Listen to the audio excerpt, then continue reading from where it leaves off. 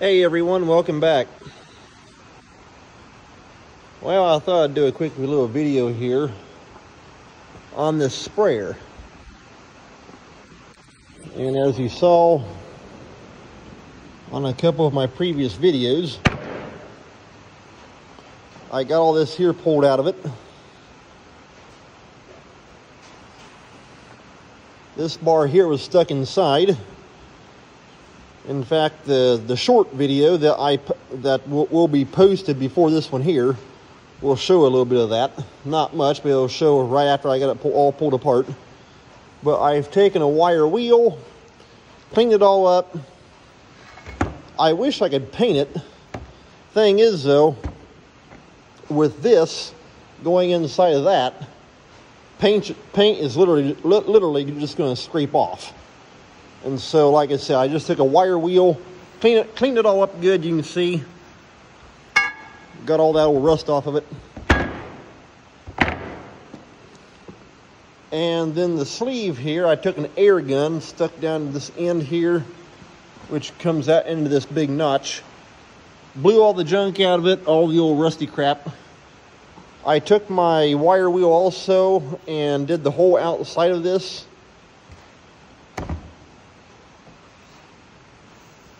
I want to paint this, however, we've got some warm weather. In fact, I was actually hoping to paint it today, but we've got warm weather coming through. It's kind of like, it's really warmed up, and everything here inside the shed is wanting to sweat because stuff inside of here is a little cooler, and so it's causing everything to sweat.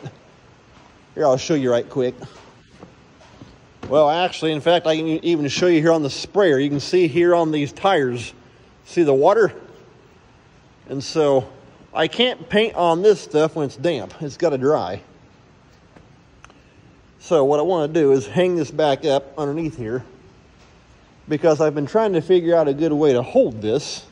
That way I can paint it and then pivot it up, put that back inside, and reattach it right there in the middle where that bolt is hanging down.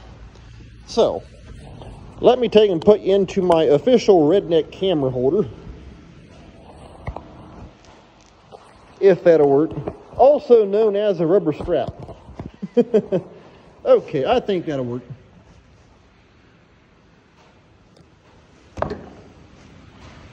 Grab my sledgehammer, and what I gotta do is try to get everything all lined up and get that bushing through that hole right there with that hydraulic cylinder. In fact, let me grab a small pry bar. Now, I will tell you, there it is. This morning when I was working on this thing, I took this stop bolt out. I've explained about this here in my previous videos, but regarding the sprayer. But you can put that bolt in there and it'll only let the tire go out so far and stop.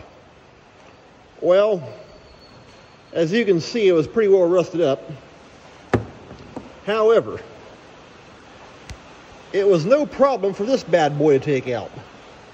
So far, I love this big impact wrench. That thing's got some power to it. And I will say, just bumping the thing, if you have it onto a hard bolt, and if you don't have a very good grip onto it, it'll want to jerk right out of your hand. So you got to be careful. But if you hang on to it good and tight, no big deal. Okay, I think that's about as good as I'm going to be able to get right now. We'll set that right there. Knowing my luck, I'll go off and forget that thing in there and it'll get smashed.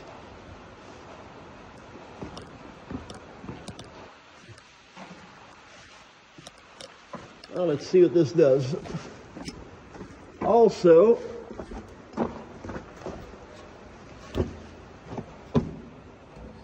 I hope the light from my work lights over there doesn't mess up the camera too much. I guess we'll see. Hey, that actually jumped through there easier than I thought.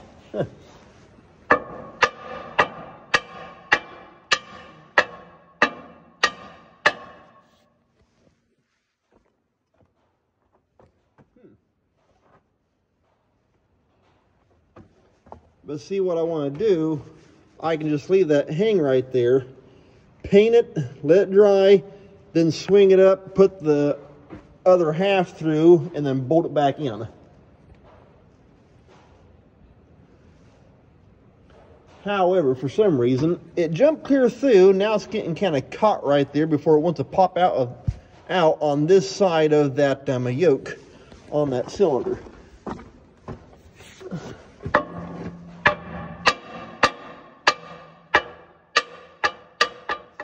Hey, there it went. Okay, we're through. You can see it came out right there.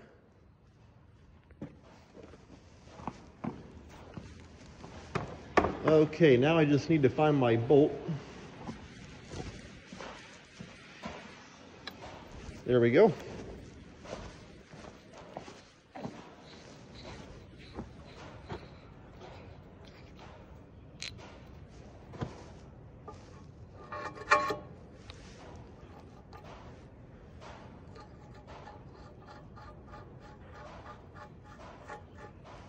And that's got a lock nut on the thing.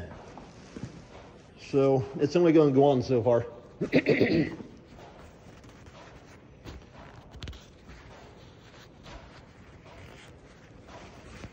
However, once I got looking at that, I think what actually caused that to stick like that is I'm suspecting there's a leak up here somewhere, and I'm going to have to find it. Hopefully I can find it. I'm not too sure how we can see that up here. Oh, there we go. I'll get you dug back out of my pocket.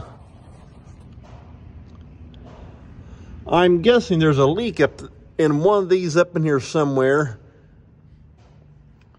on one of these band clamps. And I'm going to have to see if I can find it. And hopefully it'll show up when I actually run water through this thing. And then if I can find it, I can make sure it's down good and tight, and or I may have to kind of separate it, adjust the O-ring inside, then retighten it. But I'm guessing that's what caused some of my problem. And so we'll put you back down here for right now. Like I say, I was hoping to take and paint this thing.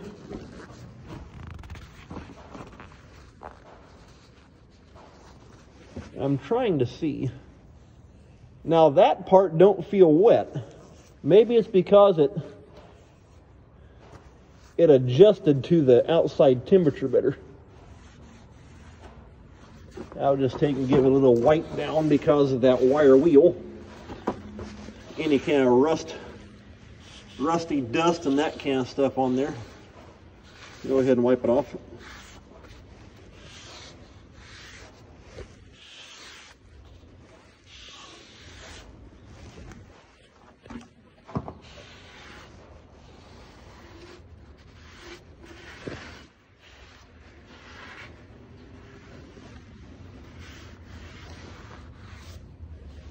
Alrighty, let's get that.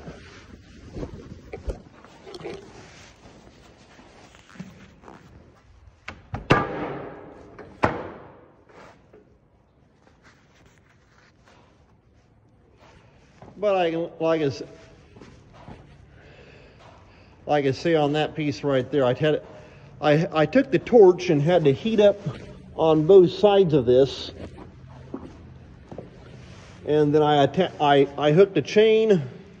Well, when this piece here was stuck in there, I hooked a chain on each end of it, and I used the Bobcat for a dead weight, and I hooked the other chain onto this forklift and literally pulled against each other. And then heated up that outer housing, and then took big 10 and 20 pound sledgehammers and whacked away on it to help jar it loose, and it broke loose. I will say one thing, if you want a good workout, go to work swinging a 20-pound sledge. So that's got this right here. And you know what, now that I get running my hands on that, it don't feel wet. I just might hit that with some primer.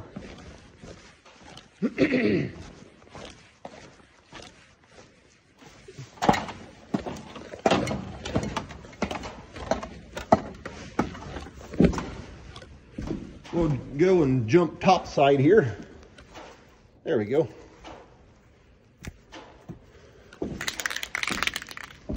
I'll hit it with primer this evening and then finish it off with some black paint tomorrow.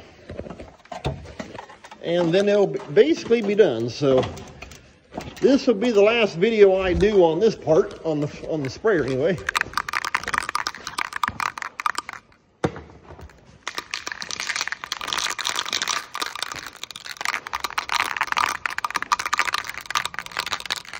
And then that bolt right there, I'll tighten that up last. I want to leave that loose. That way I can pivot this up like that.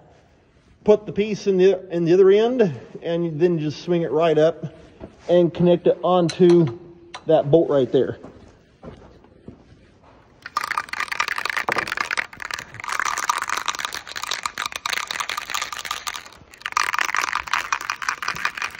Show you a little bit out the door right there. You can see we've had some rain again.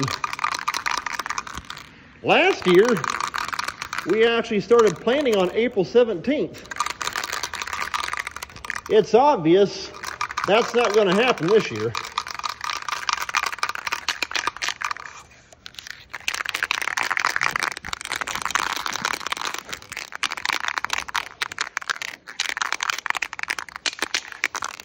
Now if I can get that dumb top popped off there. Oh boy.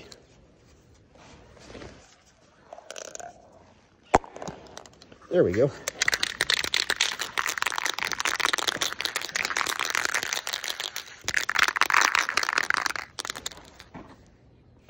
I just don't want to overspray and hit in there on that hydraulic motor, but it shouldn't really be too bad to. Yeah, there we go.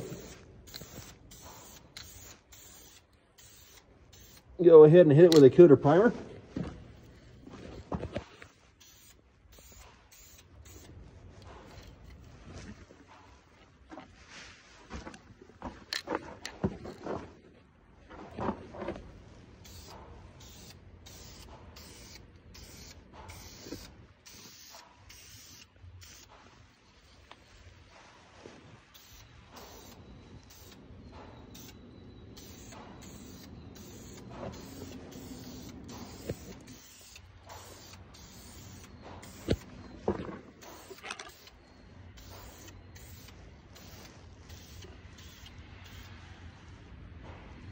And it don't have to be perfect, I can tell you that much. Just get a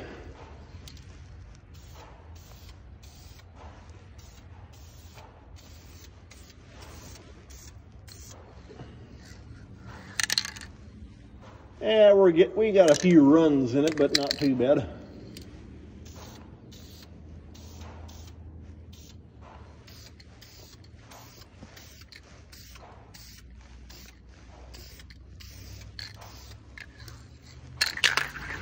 Oh boy. Wow, the paint fumes are strong enough. Not much air movement. Well, I can help take care of that. I picked up this little fan here. No, I'm trying to remember. In fact, come to think, if you saw my one video on here that I took out in Beloit, Wisconsin, they're at that hydroelectric dam there on the Rock River. When I was out there, went to a little store out there with those friends of mine. It's kind of like a scratch and dent type of place. And sure enough, they had this little fan there, brand new in the box, half price. So I think I only paid like 45 bucks for the thing, but it's a squirrel cage. And that right there is high, but you can see you can tip it up and down and adjust your angle. And that right there is on high. And of course, just like a normal squirrel cage, they don't make much noise.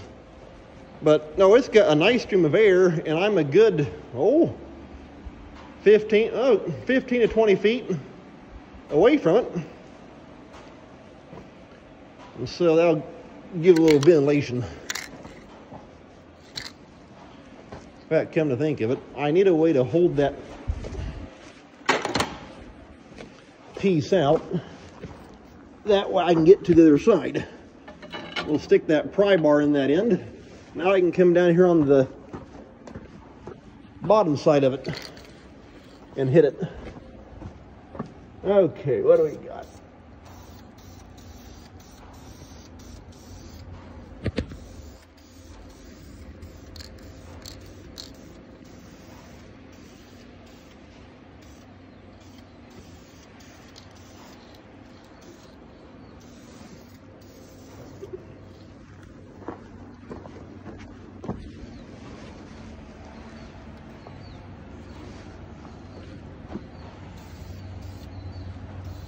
What I'll probably do is primer this evening, let it sit overnight, and then finish painting it tomorrow.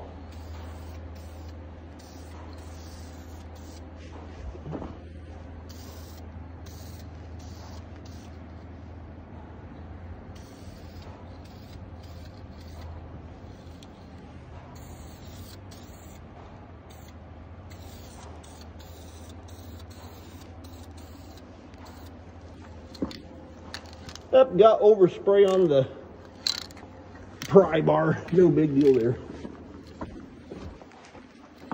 We'll go ahead and hit this side.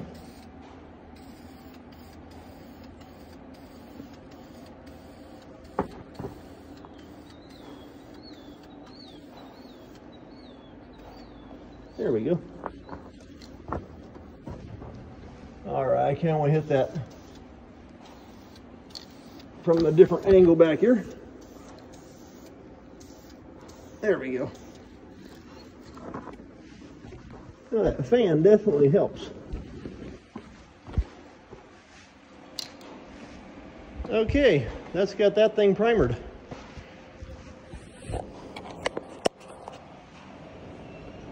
And like I say, this here will be the last video I do on this sprayer.